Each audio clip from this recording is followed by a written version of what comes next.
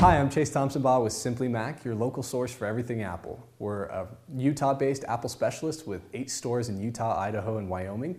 And today we're going to show you some more quick tips on the iPad that I know you're just going to love. And now I'm going to show you how you can enlarge those iPhone formatted apps on your iPad. So we have a wide variety of apps that we can get through the App Store. And all of those apps in the App Store will play just fine on the iPad. So for instance, let me quickly open up, say, Facebook. You'll notice that Facebook opens nice and wide and everything's very crisp. But if I were to open up, say, Drive Saver, this is a fantastic app, but it's formatted for the iPhone, so it doesn't rotate right. It's really tiny. I could rotate my iPad to watch it. There's even this little 2x icon that makes it bigger. Now, this is okay. I mean, for some applications, it's fine to view them really small. But in most cases, I wouldn't want to do that.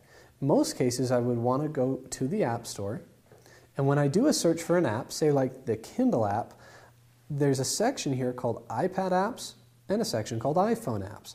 I want to make sure I'm getting the iPad app. Some applications are even universal, meaning that you can get the iPhone app and it will scale properly on the iPad.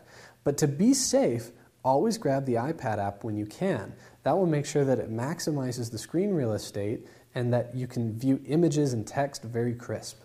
Again, I'm Chase Thompson-Baugh with Simply Mac, and I've shown you how you can enlarge those iPhone apps on your iPad.